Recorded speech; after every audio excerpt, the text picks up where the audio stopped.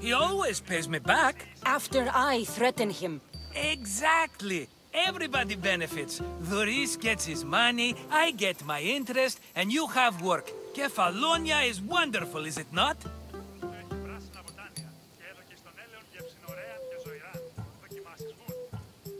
How do you want to handle this one?